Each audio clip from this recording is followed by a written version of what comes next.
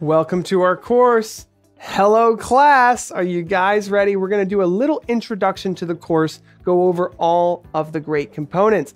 That is a lower third. You're gonna learn how to do that in this course. So let's go over the three major parts of this course.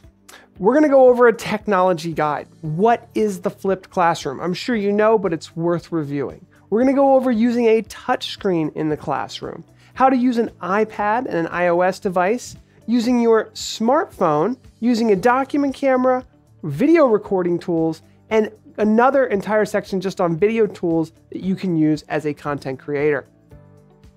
The next component of this course is content creation. It's a complete guide to content creation. So planning out your virtual classroom, how to plan out content creation. I'm going to give you a lot of great ideas. Then live production, which can save you a ton of time. I'm not saying you're going to start live streaming right away. You'll be able to, but it's more producing live and just skipping the whole post-production process. And then we will look at post-production because it is a valuable tool. Finally, we'll look at training and practice. Those tips from our high school teacher, Drake Finney, the tips from our college professor from Rosemont College. And then we'll look at Zoom meetings for educators and some of the things that you should be learning. Now, I have a document camera here, so I gotta use it. Want to show you guys what this looks like, and I'll dig a little bit more into this outline. Boom! This is a document camera. Now, we're going to show you how to use that in this course. It really ties together the digital world of videos that maybe it's too much screen capture and a picture-in-picture of your webcam, and gives students a little bit more something to follow along with. So this is that first section here.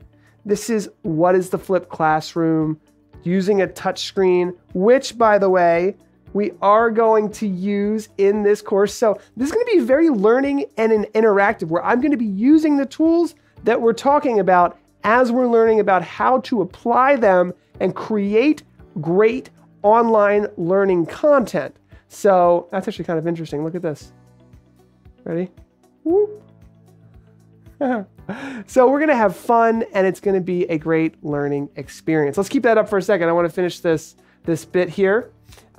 So this is, we're going to talk about iPad, smartphone, document cameras, annotation tools, video recording, video educating. When we get to number 2, beginning and advanced strategies for content creation. As a teacher, we need to start rethinking our role as a content creator. And so what I want to challenge you to do, and we're going to talk about this in more detail, take pictures with your phone, short video clips with your phone. Maybe you have a GoPro. Start using it more, downloading it onto your computer, and incorporating it into the videos you create for your online courses. It's really going to be fun. And I have teachers who've been telling me it really changes the game for learning. We're going to give you a content creation strategy, how to create a script, and then the difference between live production and post-production. Finally, those training and practice exercises. So what are teachers actually doing? We have lots of great tips from high school, college level, K through 12 teachers that we're gonna go through. And then of course, Zoom meeting for educators. All right, now we've gone through it. There we go. That's what we're gonna be going over today in this entire course, which you can take just an hour or two out of your day and really learn how to be a better online learning educator. All right, see you in the next video.